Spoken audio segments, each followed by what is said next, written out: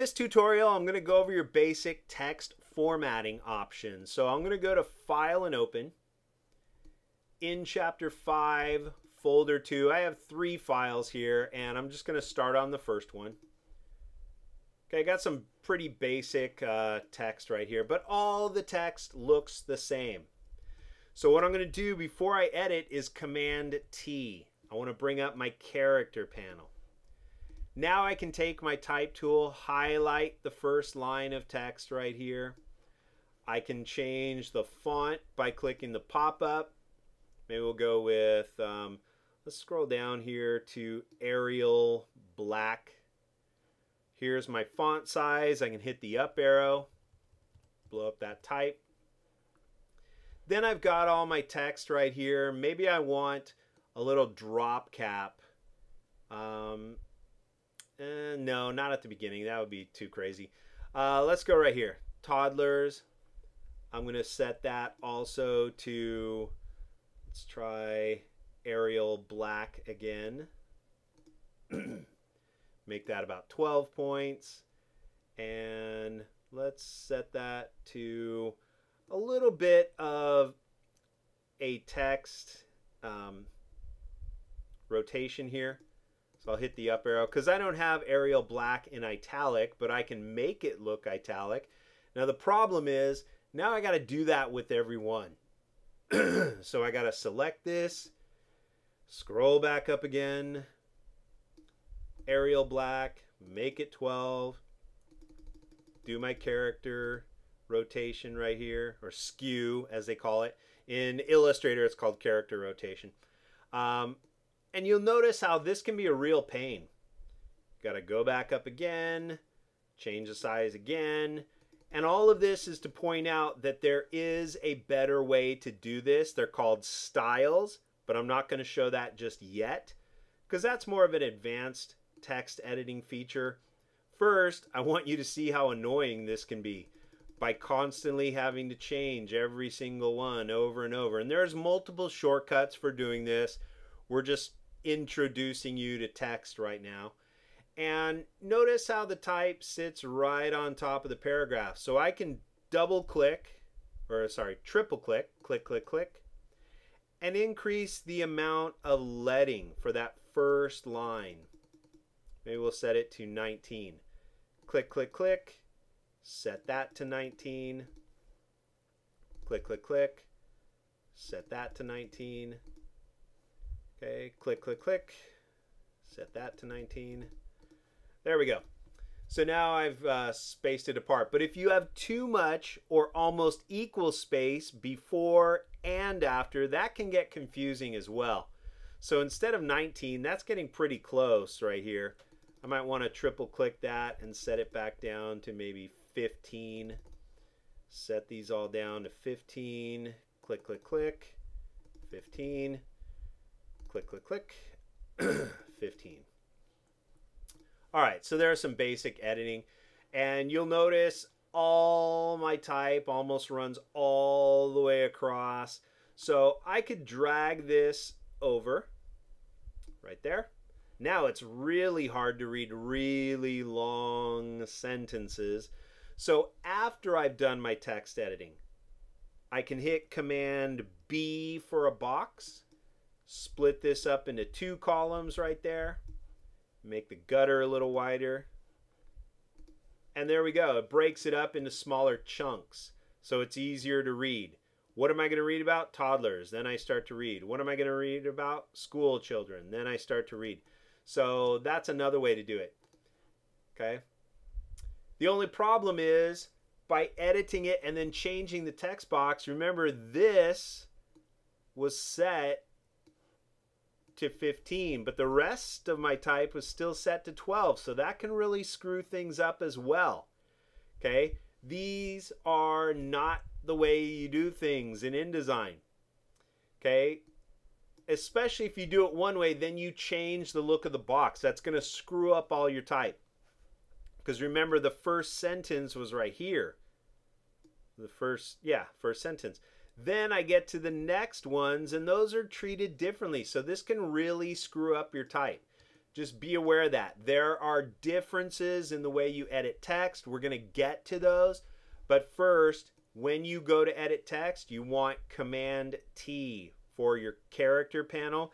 And what I would also recommend is Command Option T for your paragraph panel. Like other programs, I would just combine these two panels so you have them both ready to go. Okay? So now that I have sufficiently screwed up this text file, I'm going to close it. Don't need to save it.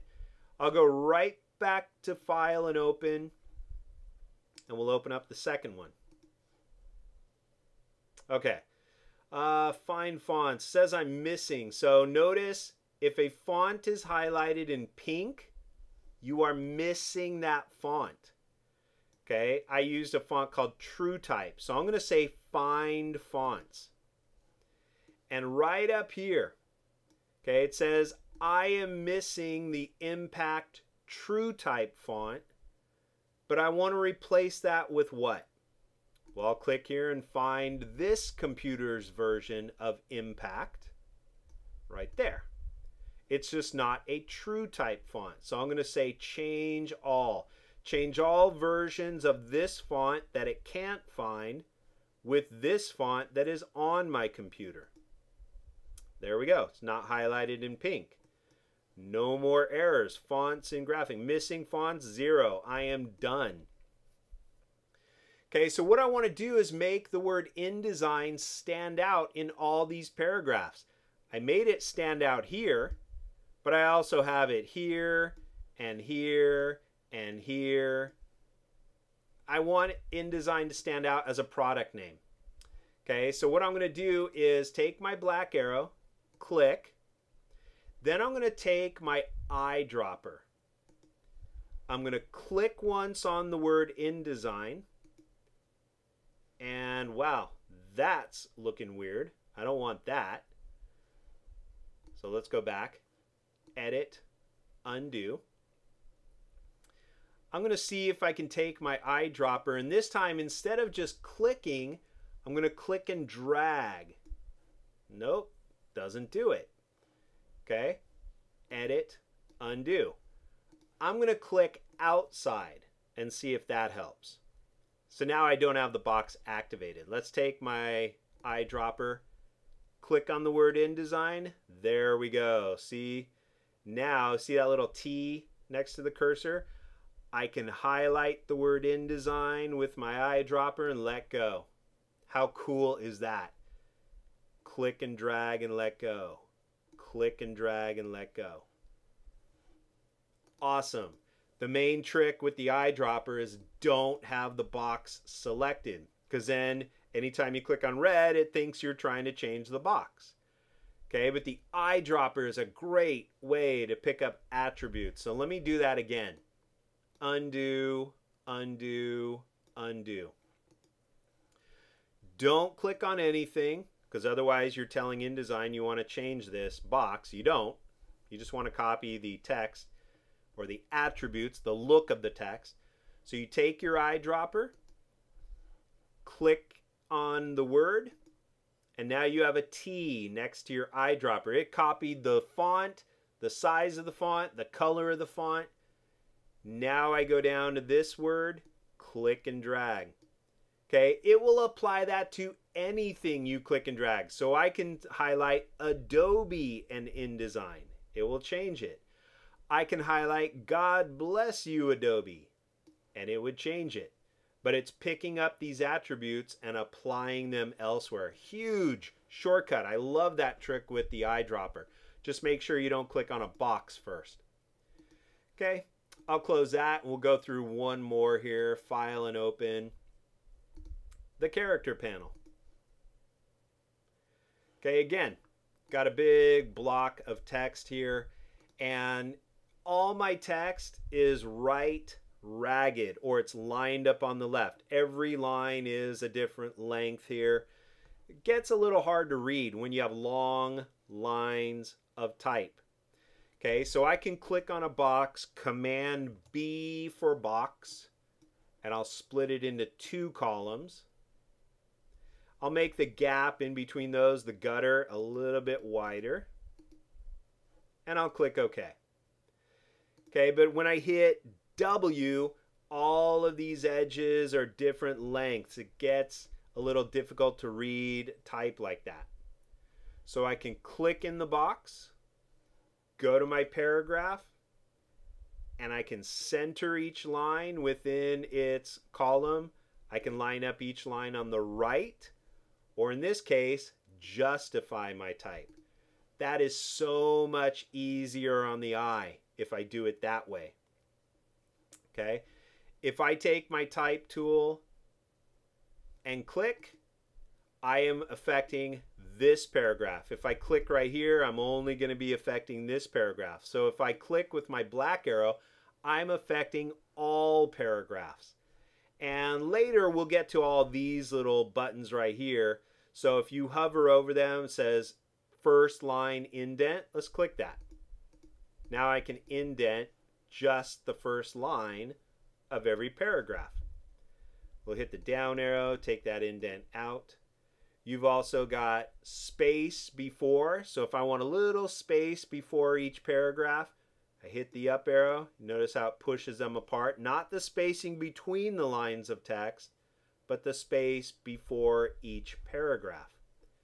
And I can put that back down. Let's see, I've got a drop cap feature. So every paragraph can start with a drop cap. There we go. You don't want it one line. This is one line. So I want my initial letter to be as big as 2 lines of text. Now I don't want that with every single paragraph. You usually do a drop cap on the first paragraph of the page. So what I can do is highlight this initial paragraph, then do a drop cap. And then the rest of the text will fall into place. Okay, so we're going to be covering more of these buttons later on. You've also got your character panel. This is your leading, so I can hit the up arrow to increase the amount of space between lines of type or decrease the amount of space. I've also got tracking, which increases the amount of space between individual letters, making it really hard to read if I add a whole bunch of space. I can also make all my type stretch horizontally, so I'll just hold that down. You can see how my type stretches horizontally, or put it back to 100. I can do the same thing with the vertical. I can squish it like we sat on the type, or I can stretch it, making it really hard to read. Okay, and I've shown you character skew. So if I hit the up arrow and let go, it's like we have italicized text. You can highlight that and put it back to 0. Lots of room to play with your text. Baseline shift is a different issue. We'll talk about that later. But you have your character panel. I recommend you put it with your paragraph panel because there's so many features here that we can play with when editing our text here in InDesign.